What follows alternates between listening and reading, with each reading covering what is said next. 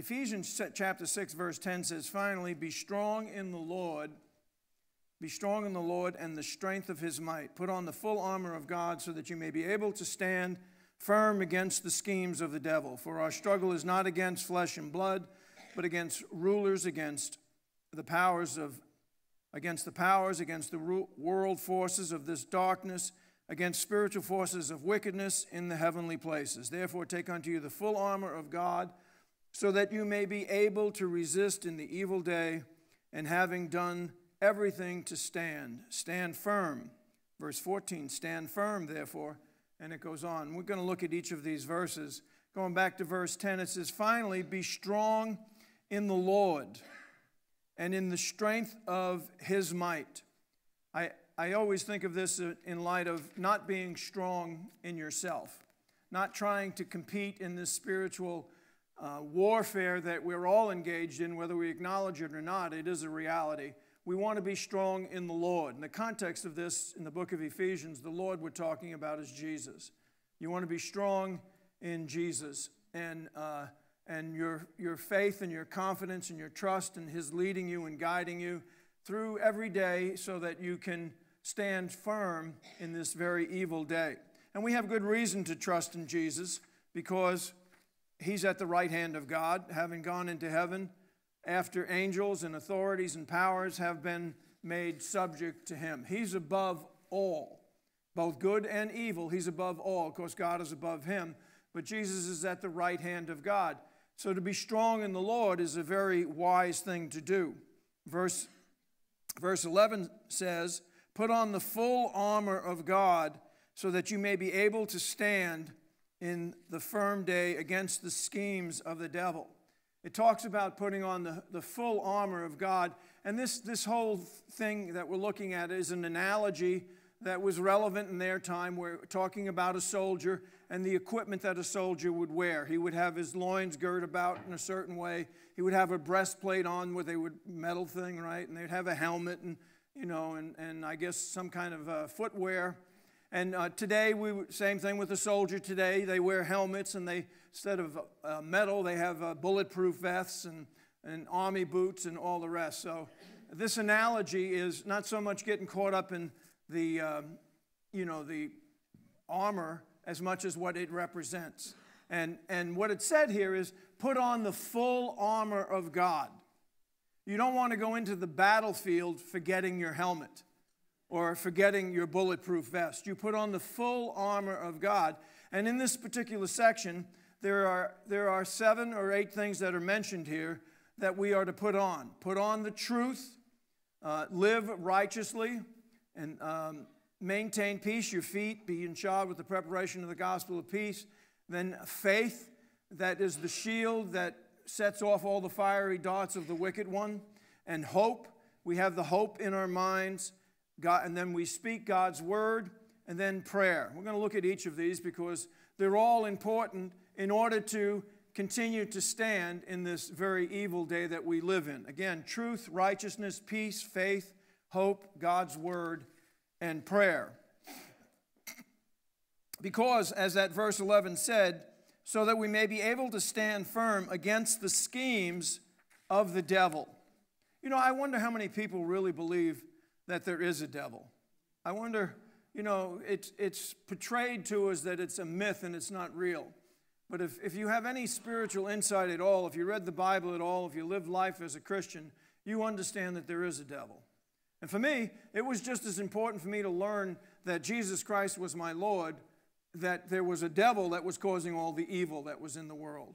And it talks about the methods of the devil, or the schemes of the devil, or the methods, the Greek word is methods of the devil. And they are subtlety, secrecy, illusion, disguise, lies. It talks about it in Corinthians where we're not to be deceived like Eve was deceived by the devil, by his subtlety, so that we would lose the simplicity that is in Christ. He's very subtle, deceiving, it's very deceptive. He does this most often by secrecy, so that you don't even understand that it is the devil doing what's happening.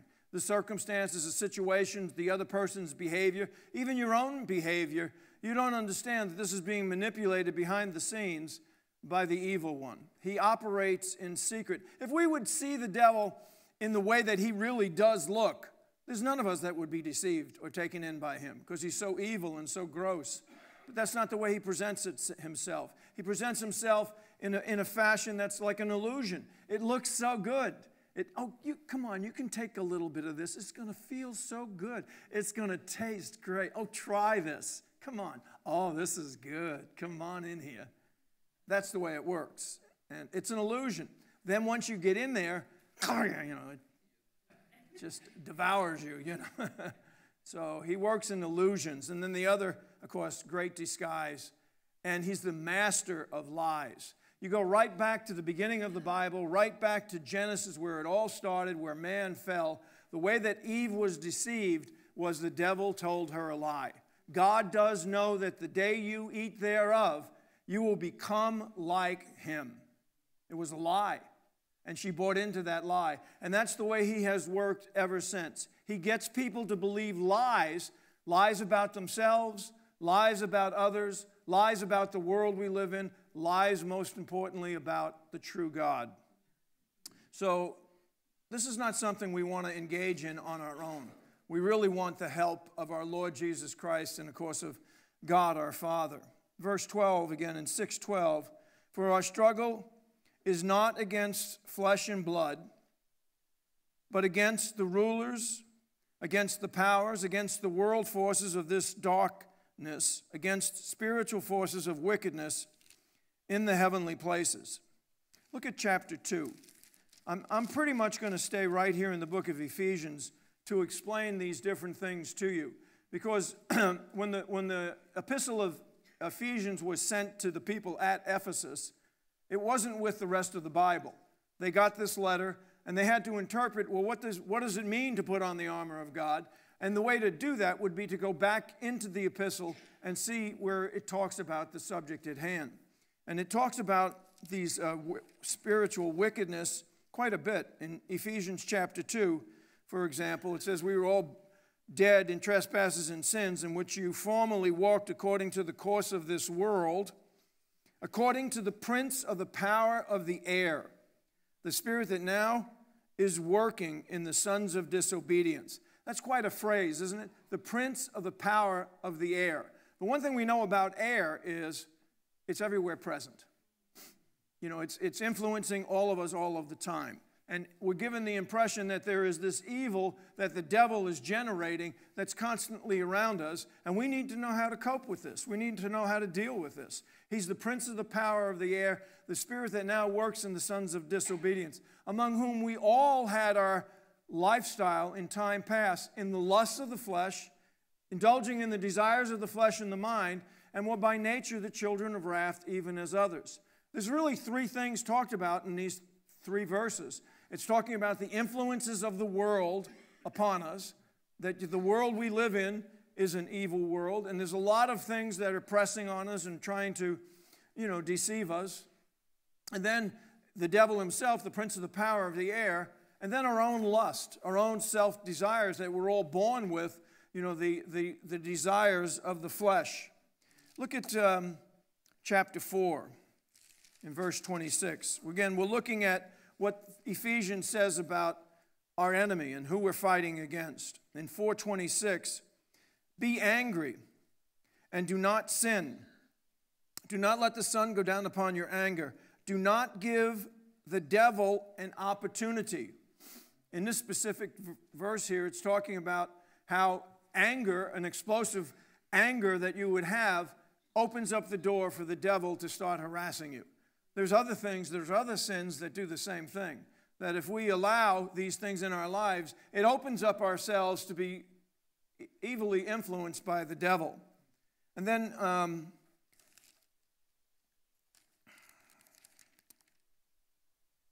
where were we here? 4:27. Well, let's go back to verse 1, or chapter 1.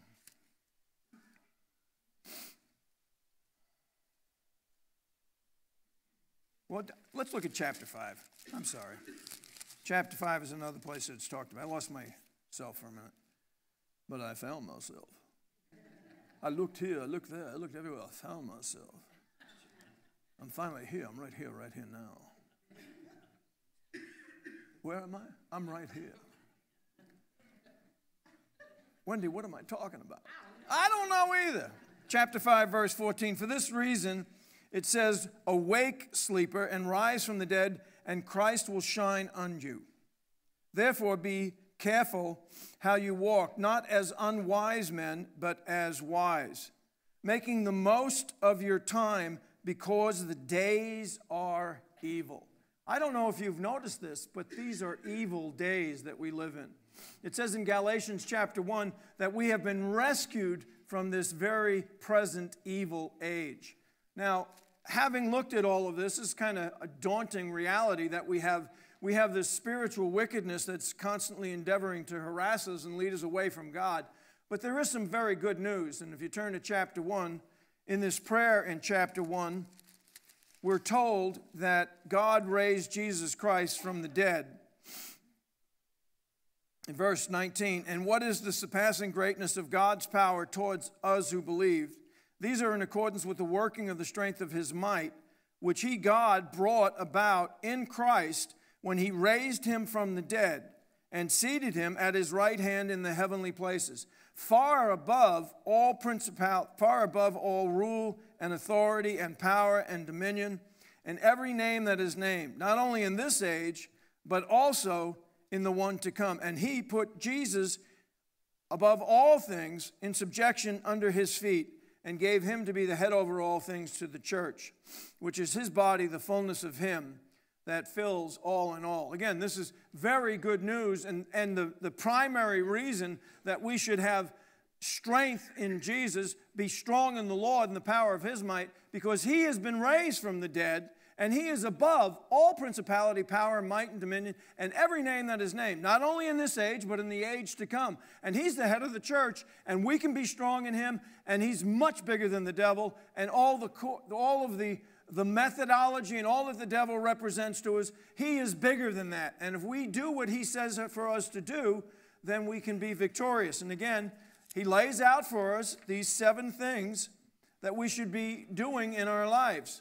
And I guess I wanted to show you that slide. Really, we think that we're wrestling against flesh and blood. But really what's behind the scenes, what's pulling our strings and manipulating us, is these evil powers of the devil. But the good news is that Jesus is above all of that, and we can be strong in him. Go back to chapter 6, please. Chapter 6. Therefore, verse 13, therefore take unto you the full armor of God,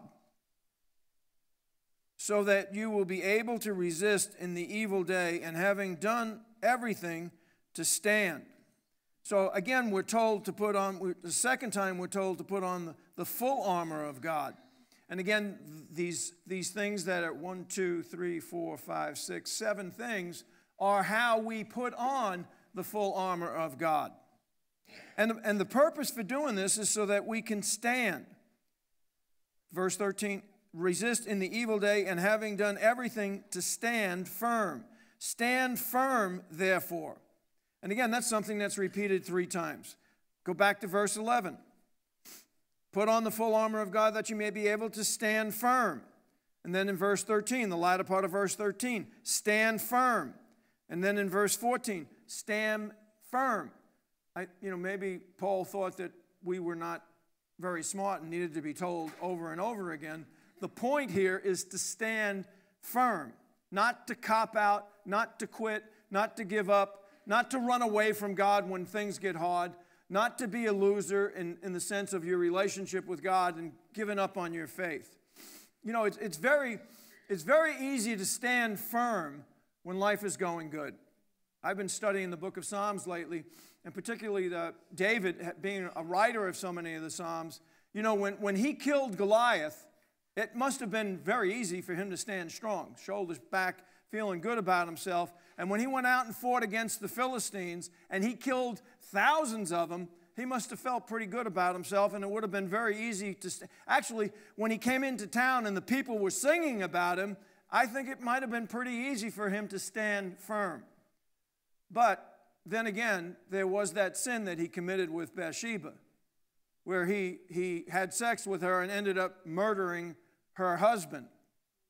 I imagine after he was confronted by Nathan, that standing firm then was a little bit more difficult.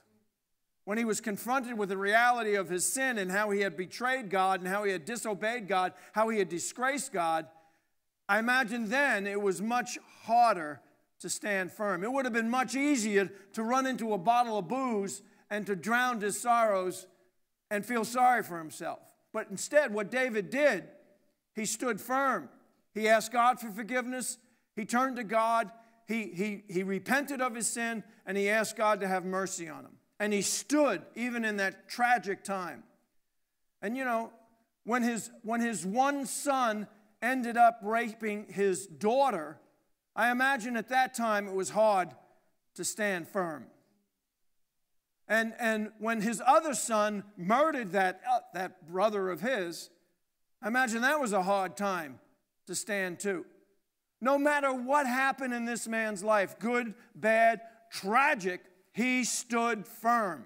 He didn't give up. What about you? What about me? Are we cowards? Are we going to run when we have a little pain and things don't go? Well, I prayed and he didn't answer my prayers. No, I'm not going to come around no more.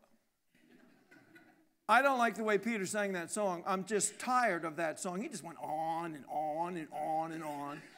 I'm going to go to the church down the road. See what they got. Well, I get down there, and I don't like what they do. They don't have good refreshments or anything. I'm quitting. Nobody can look at me like that. Finnegan looks at me. That guy never smiles.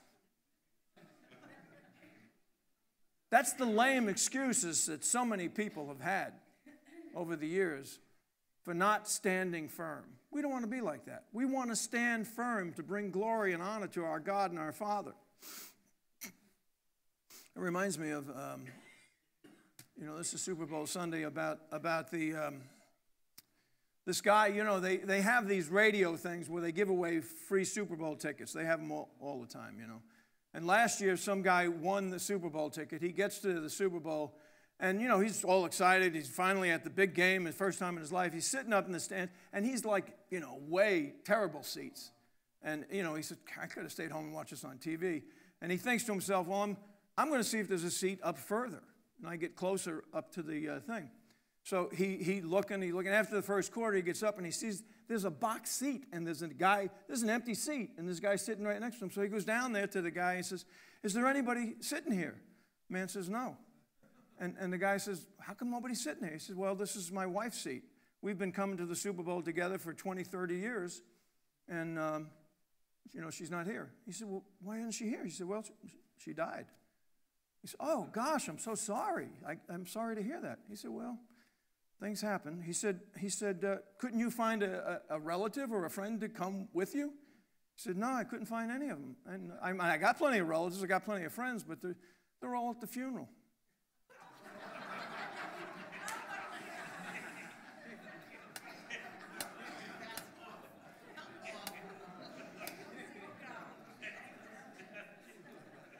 Now, as it goes over the crowd.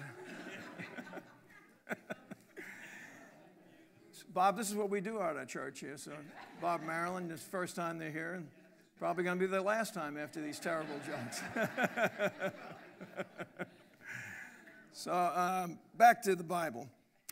Stand firm, therefore, having girded your loins, verse 14, girding your loins with truth. Girding your loins with truth. Your loins are this section. It's from your pelvis up to your ribs. It's where people often have back pain. That's because it's a very important part of you. Have your loins girded about with truth. Go to chapter 4. It talks about this in chapter 4, verse 21. If indeed you have heard him, just as the truth is in Jesus, that in reference to your former manner of life, you lay aside the old self, which is being corrupt in accordance with the lusts of deceit, and that you be renewed in the spirit of your mind, and that you put on the new self, which is in the likeness of God, has been created in righteousness and holiness of the truth. You know, Jesus said, if you are my disciples, you will know the truth, and the truth will do what? It will make you free. And if the Son makes you free, you will be free indeed. The truth sets you free. Obviously, the Scriptures contain the truth. But there's also a different way, or an additional way of thinking about it. There are lies that all of us believe about ourselves. That lies from our childhood on up that we carry with us into our adult life. Like there's something wrong with us, I'm inferior, I'm not smart enough, I'm not good looking enough, I'm not this, I'm lacking in this, I'm lacking in that. There's lies that we believe that get embedded in our lives as children. All the way back when, you know, and it's not anybody else's fault except for the devil. He gets people to believe lies about themselves. Then when we become a Christian and we read what the Scriptures say about us, and we still feel that bad about ourselves. We're embracing the lie rather than the truth. The truth of the matter is, as is so wonderfully communicated in the book of Ephesians, God has called you to be His child. He has redeemed you. He has sanctified you. He has given you life in His family. You are a child of God. There is no reason for you to any longer embrace the lie that you're lacking something. You're not lacking anything. The Creator of the heavens of the earth loves you, wants you to be with Him in eternity. How could you feel bad about yourself? Because you believe lies. We need to embrace the truth in order to be set free. We need to embrace the truth about each other. You know, I was telling somebody yesterday that when I first came around, you know, I was a street kid. I wasn't, you know, had a lot of fights and that type of thing. I first came around, I went to a meeting, and I go, and this guy, I introduced myself to this guy, and I'm uncomfortable. I'm not, you know, I'm not a church kind of person. I'm uncomfortable. I said, hi, my name is Vince. He says, hey, how you doing, buddy? I said, no, my name is not Buddy, my name is Vince. He said, okay, buddy. What? Are you trying to push me here or what? You know, and then I said, okay. I backed up, and I thought, never mind what I thought. I was new. But I had to learn that people are people. And we all have our own idiosyncrasies. We all have our own annoyances, our own blessings. And I had to learn that people are just like me, and that we're all, you know, we're all struggling in life, and we all have different things. And when somebody calls you buddy, it's really no big deal. Right, buddy? So I ended up being friends with this guy. But, man, and of course, I saw him that day, and the next time I saw him, he says, hey, how you doing, buddy? My point is, we believe lies about each other, lies that segregate us, or, you know, that cause division, that cause hatred, just because of the way we look or where we're from or the way we talk. Those are all lies. People are people. There's two kinds of people that have God and people that don't have God. That's it. Keep it that simple. So we have lies. Then we have lies about the world. Oh, my goodness. Turn on the TV. Which news channel do you want to hear? Turn on Fox and listen to theirs. Then turn it over and listen to ABC, NBC, and the complete opposite. Somebody's not telling the truth. Somebody's lying somewhere. The world we live in. We want to embrace the truth. Loins girded about with truth. And the next thing in Ephesians is the breastplate of righteousness. The breastplate of righteousness. If you turn to chapter 5, please, or chapter 4, in verse 32. The breastplate of righteousness. Righteousness is what covers your heart. And basically, righteousness in this context is not necessarily acknowledging what Christ accomplished for you, which is a part of it, but it's living the right way. Living a godly life. You cannot, if you don't want the adversary pushing you around and destroying you, you got to do what the Word says to do. You got to do the simple ABCs of, like in chapter 4, verse 24, that you put on the new self, which is in the likeness of God, has been created in righteousness and holiness of truth. Therefore, lay aside falsehood. Stop lying. Speak the truth with each other, which is neighbor. For we are all members of one body. Be ye angry and don't sin. Don't have an outburst of anger. Don't give place to the devil. Verse 28. You who stole, stop doing that. No more stealing. Rather work, labor, performing what is good with your own hands, so that you may have something to share with other people. Do not let no unwholesome words proceed out from your mouth, but only such a word as is good for the edification according to the need. Let words that come out of your mouth build people up, not tear them down, so that it will give grace to those who hear. Do not grieve the Holy Spirit of God, by whom you were sealed from the day of redemption. Let all bitterness, wrath, anger, clamor, slander be put away from you, along with all malice. Instead of being that way, be kind one to another, tenderhearted, forgiving one another, even just as God has forgiven you in Christ. So we need to live this word. If we don't live the word, if we don't embrace the truths of these, our armor is not going to be all the way up, and the devil is going to have a field day with us. And then your feet shod, verse 15, 6:15, your feet shod with the preparation of the gospel of peace. Your feet shod with the preparation of the gospel of peace. That means where you go, you bring peace. And in Ephesians chapter 2, there's a whole section in there talking about how what Jesus accomplished on the cross was so that you could have peace with God. Prior to that time, you didn't have peace with God. And also it talks about how you can have peace with other people. In particular, it's talking about the Jews and the Gentiles becoming one new man so that there would be peace.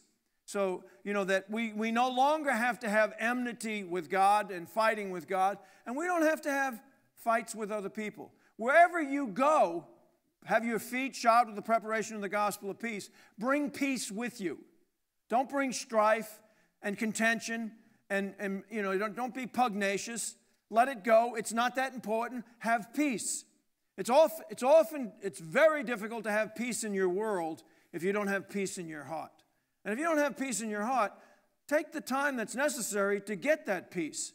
Get your relationship with God in order and embrace the peace. Be still and know that I am God. Let that peace be a part of who you are. And then you be the peacemaker instead of the one that's always causing the strife. That's why it says in chapter 4, Ephesians chapter 4, verse 1, therefore, I, the prisoner of the Lord, implore you to walk in a manner worthy of the calling which you have been called, with all humility and gentleness and patience, showing tolerance for one another, being diligent to preserve the unity of the Spirit in the bond of peace.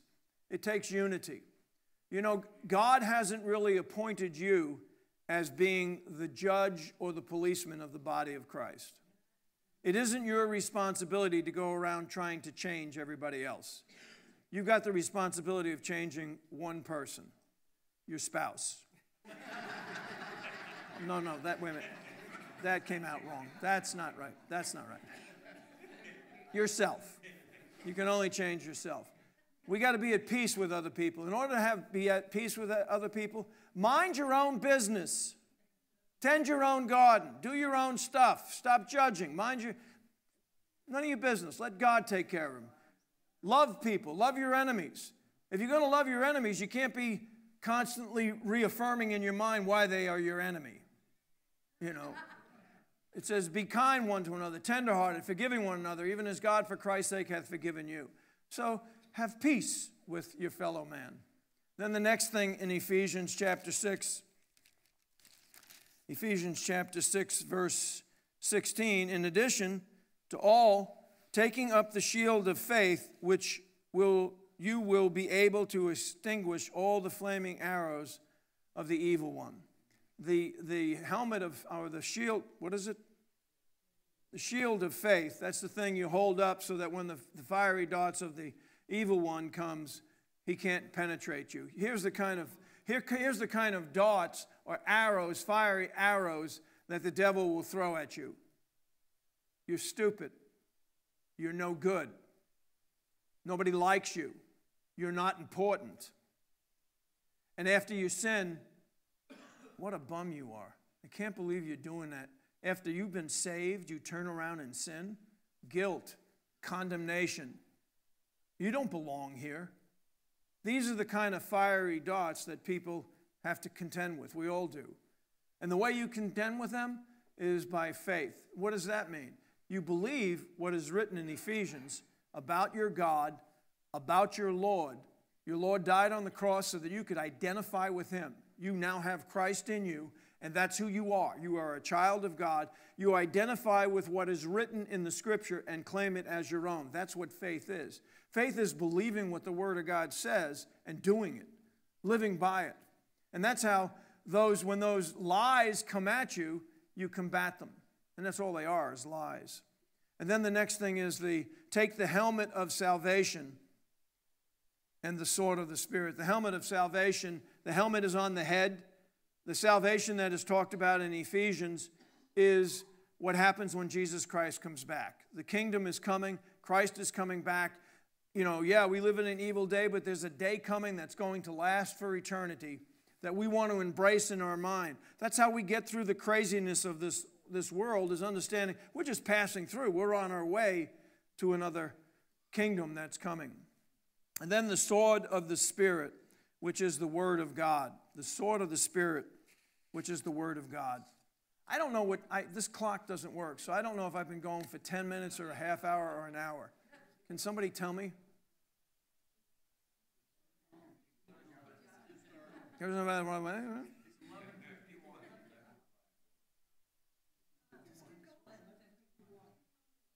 Say what, Jim?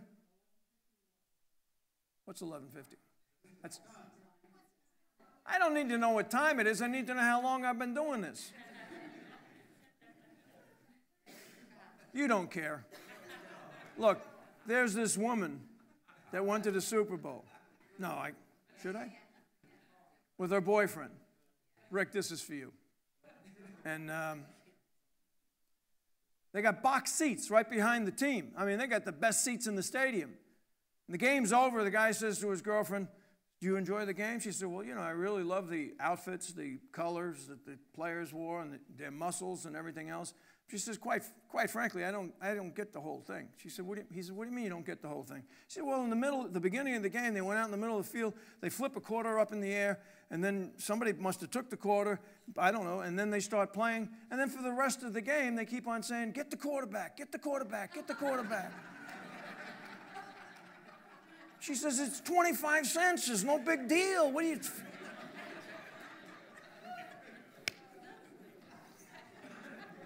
You should have told me I had no time left.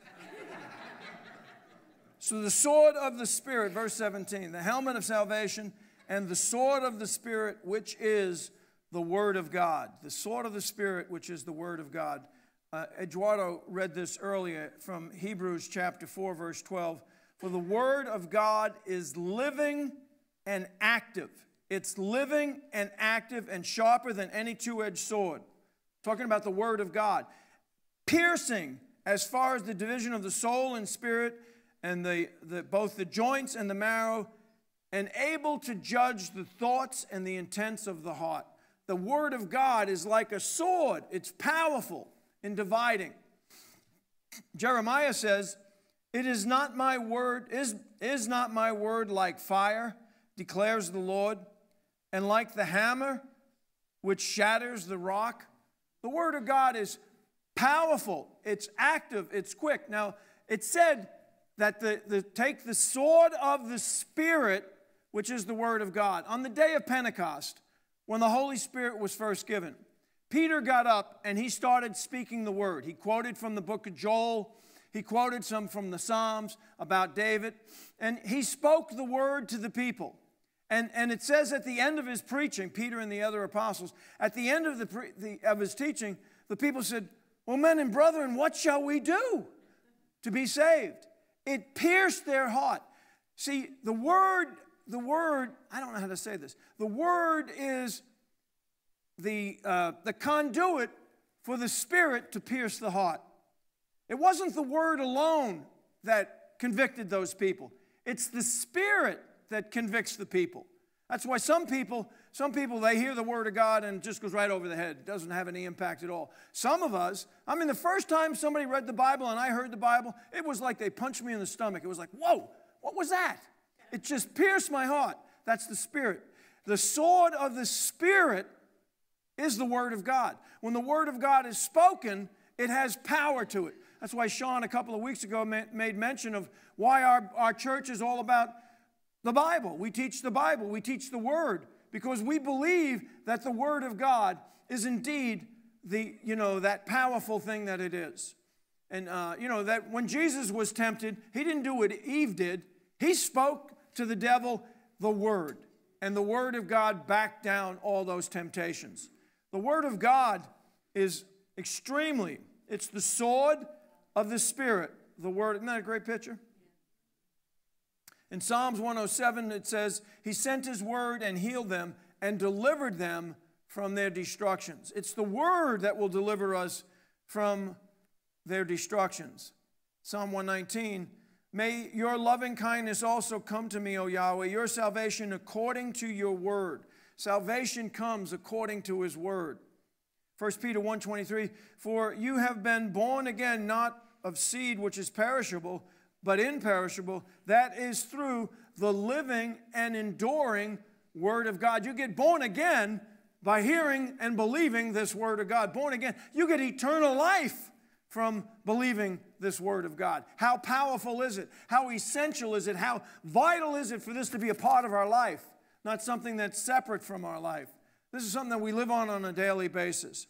And then the last thing of these is verse 18, 6:18, with all prayer and petition pray at all times in the Spirit with this in view. Be on alert with all perseverance and petition for all saints, and pray on my behalf that utterance may be given to me in the opening of my mouth to make known with boldness the mystery of the gospel. For this great epistle to end with the exhortation, but specifically Paul's asking them to pray for him. But this great epistle has in it two of the most wonderful prayers the Christian church has.